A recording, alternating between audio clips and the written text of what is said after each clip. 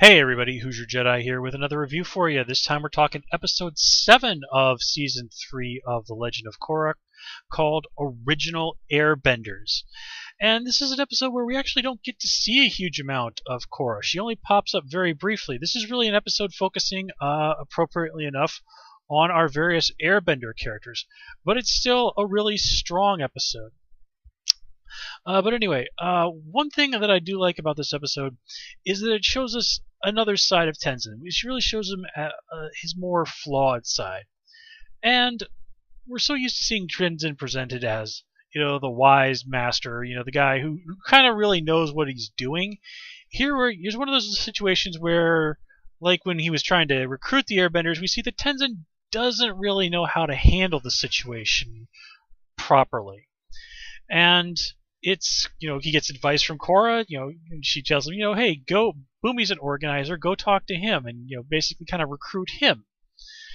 And it's even his Pema, his wife, who really gets Tenzin to see that he's been going about this the wrong way.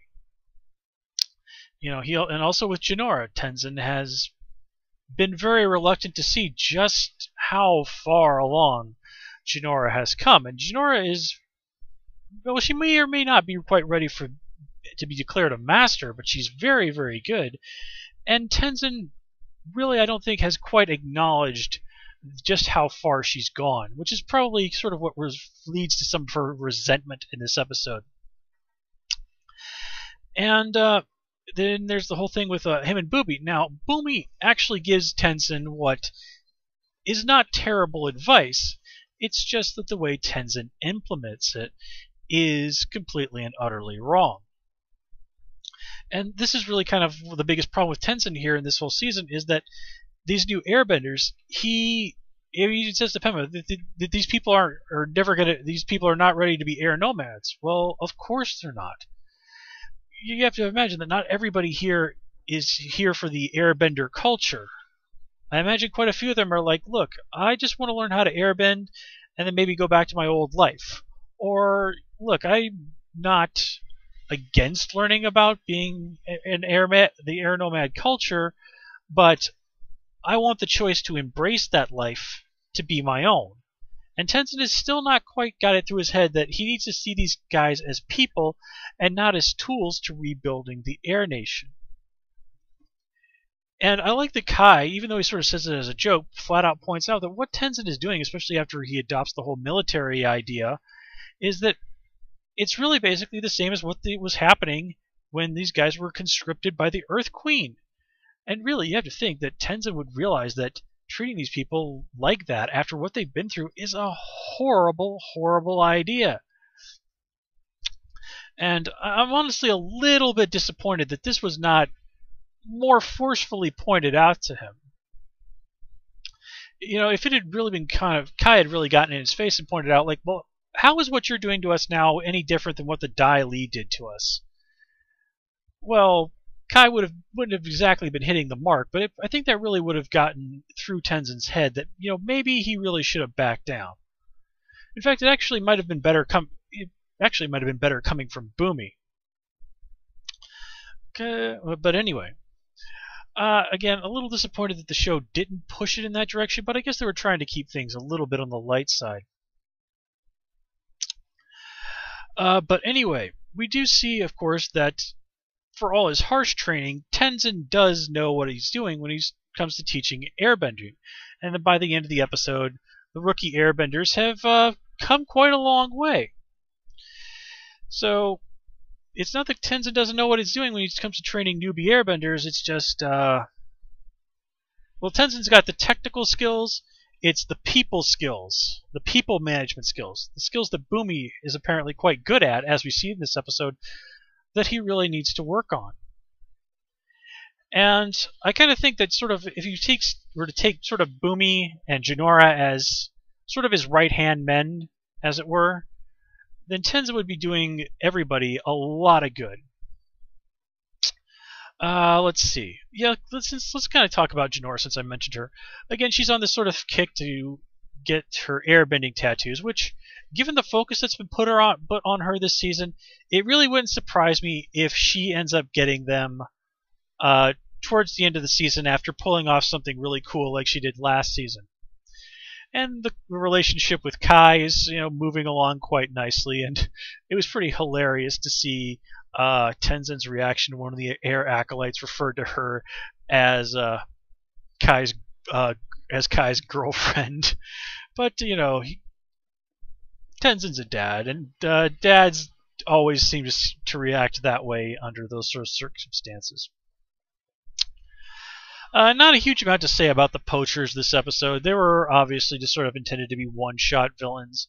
I did like how it was a nice touch that they gave the lead poacher guy a Sky Bison cape. I mean, granted, they were really hammering home these guys are evil, but again, a nice touch. You sort of have to be paying attention to what's going on to really notice that. Let's briefly talk about Boom. We've talked about him as an organizer. But I did really like that conversation he has with Tenzin at the end where he says, even though I was Aang's son, I never really felt like I was part of the Air Nation. And Tenzin says, well, you are now. And it was really nice to see them sort of connect like that. Boomy's, imagine, Boomy's, if I remember correctly, he's the oldest child. He's the only one of Aang and Katara's kids who doesn't have bending.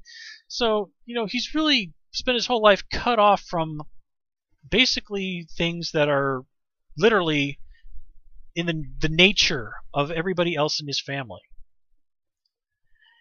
I'm talking about bending, of course. And now here he is taking these steps into that world, and Tenzin's not doing such a great job of making it easy. But again, by the end of the episode, the brothers have really reconnected, and you get the sense that things are going to be quite a bit better between them and for them from this point on. Now, one thing that is interesting and is unique to Boomy, and is pointed out in this episode, is that he like Jinora can understand what the spirits say. Now, Boomy says that he gets the gist of things, so I think it's safe to say that he doesn't understand them quite as well as Jinora does. But I like how that does show that Boomy, while he might not be before things have been on the spiritual level that allowed him to be a bender, he wasn't completely cut off from that sort of aspect of himself either. Now, what's really interesting in this episode is, while I was watching it, something occurred to me about what we saw last episode, was to hear when, after escaping the city, they're trying to figure out, well, where's the Avatar? And Zahir's just off meditating, and he just looks up and goes, they're in Zhaofu, or whatever that city's called. So the question is, how did he know that? Well, look at how Boomy how that spirit goes, gives that message to Bumju, and then Bumju gives it to Boomy. What if Zahir is like Jinora? What if he can communicate with spirits as well? And if he can do that, well, who's to say that maybe the spirits didn't also help him to learn how to be a better airbender? I mean, who knows? If that's the case, then it would certainly explain how he became such a good airbender so quickly. I mean, last time around we saw him defeat Kaya, one of Aang's own kids. Now, granted, Kaya has probably sparred against her dad and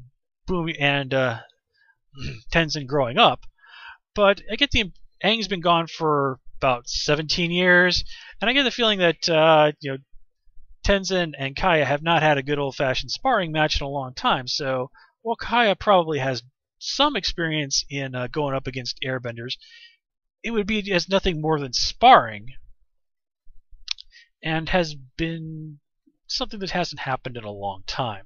So, in retrospect, her actually losing to Zahir is not so surprising. And yeah, guys, I think that covers everything that I had to say about this episode. And until next time, take care and have a good one. And of course, you can follow me on Twitter at Who's Your Jedi. Until next time, take care and have a good one.